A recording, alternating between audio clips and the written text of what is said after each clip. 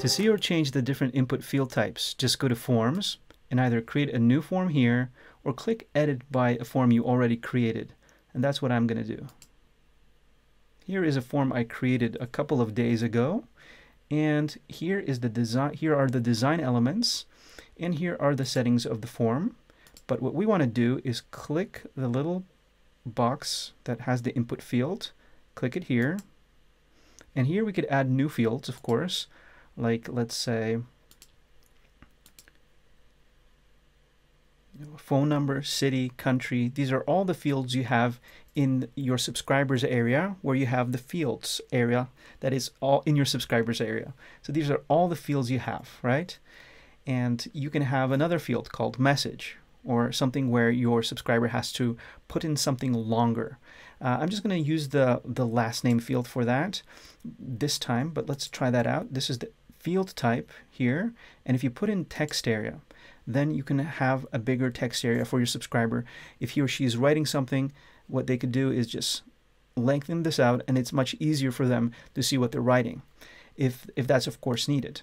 Another thing they could do is, instead of having a text area, they can have a drop down. For example, if you want something like, let's go back to fields. I have this pet field I created. I like using this example. And you can have, for example, dog, cat, bird, right? And the question could be, you know, what's your pet? What kind of pet do you have? Or something similar to that. And then what you could do is also, see the drop down is here. They can just choose when they subscribe, they just put in the pet they own. Instead of a drop down, you can have radio buttons. In this case, they can only choose one pet. Actually, in the drop down, they can also choose one only. And in the checkbox, they're able to choose different types of pets. So that's that. And another cool input field type is if you go to fields, let's say if you want country, right? Because there are different names for different countries, and some people have a shorter version of their name of a country they live in. For example, some people say Holland, others say the Netherlands, right?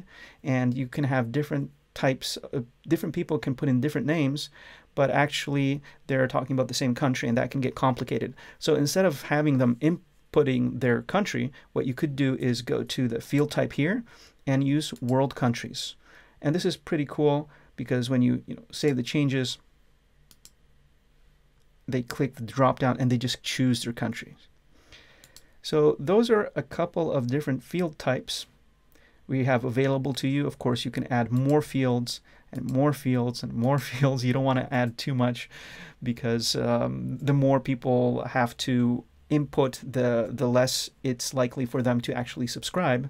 But what some people do is, if they have a big form, if they're generating leads and very like high-paying clients, sometimes what they tend to do is actually do create bigger forms, because it's like a little roadblock. They're filtering their clients so that they're only working with their clients that they really want to work with.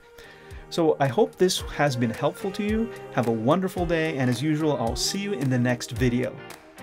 Hey, thanks for watching the video.